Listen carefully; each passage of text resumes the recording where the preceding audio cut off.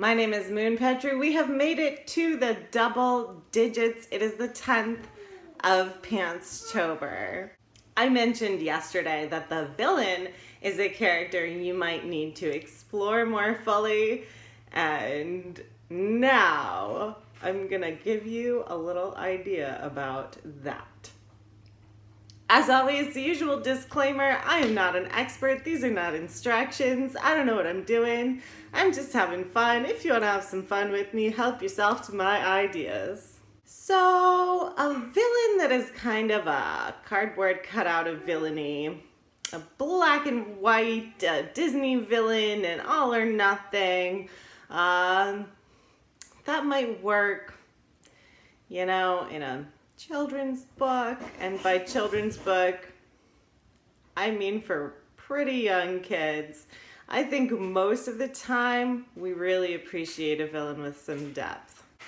I mean, my favorite villain is Loki, and we could argue that Loki is not even necessarily exactly a villain. I love a great character or somebody who does bad things with understandable motivations.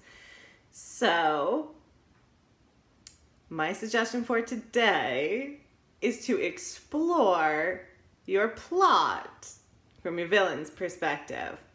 This might be a helpful way to nail character motivations. So you might even want to take a look at things like the hero's journey, or the save the cat plot beats, or some other outlining format. I'm not telling you to outline. I'm never going to tell you to outline, don't worry. You can go through these points in, say, the hero's journey and think of your villain as the hero. What is their goal? What are the obstacles to it? Why does it matter so deeply to them? You can explore this in other ways, some of the free writing, journal entries, letters, or a scene from some point in their past that I mentioned in yesterday's character video. But particularly keep in mind that to the villain, they are the hero.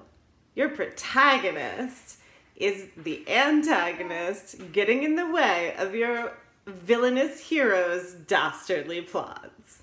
Until next time, I am Moon Petrie, and since it is now the 10th, I will put a playlist of these in the description in case you have missed some days going along and you would like to see what else I've been doing this month.